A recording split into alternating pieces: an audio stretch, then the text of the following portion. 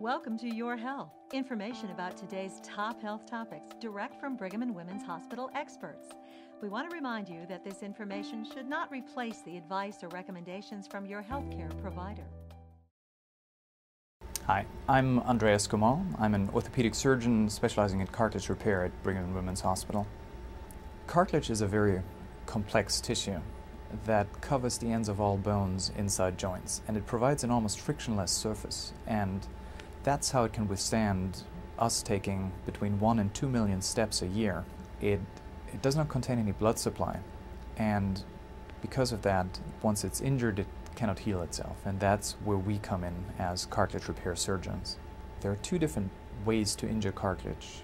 One, which usually occurs in younger patients in their teens and 20s, is so-called acute cartilage damage, and that can happen when you tear your ACL, you dislocate your patella, you essentially chip the cartilage and create a defect.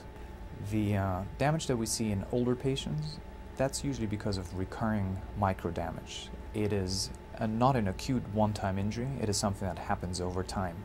When you talk about cartilage damage, by and large we mean a defect in the cartilage, and you can think of a cartilage defect either like a cavity in a tooth or like a pothole in a street. You have a street that otherwise looks good, but there's one area, one pothole. And just like potholes, cartilage defects tend to get bigger with time. So we really want to fill them before they get too large.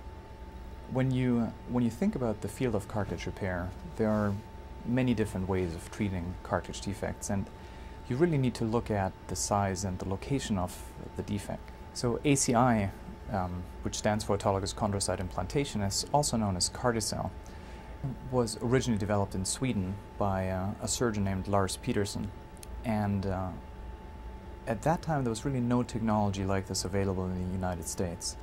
So my partner Tom Minus traveled to Sweden and learned the technique and brought it to the US, and he started the first cartilage repair center in the US, right here at Brigham and Women's Hospital. And since that time, more than 10,000 of these cases have been performed in the US alone. It's within the field of cartilage repair the most advanced technique. It's an example of tissue engineering, and different than other techniques, it gives you a very high quality repair tissue that's very close to normal cartilage. ACI originally was designed for the knee, and that's the most common application. Over 90% of these procedures are done in the knee. It does involve two procedures, and the first procedure is just an arthroscopic procedure where you go into the knee through two very small, almost like poke holes, and you look inside with the fiber optic camera. You get a sense of the size and the location of the defect, and if you feel that it's amenable to ACI, then you take a small cartilage biopsy. It's just a piece of cartilage about the size of a Tic Tac, and we can use that piece of cartilage to grow more cartilage from it.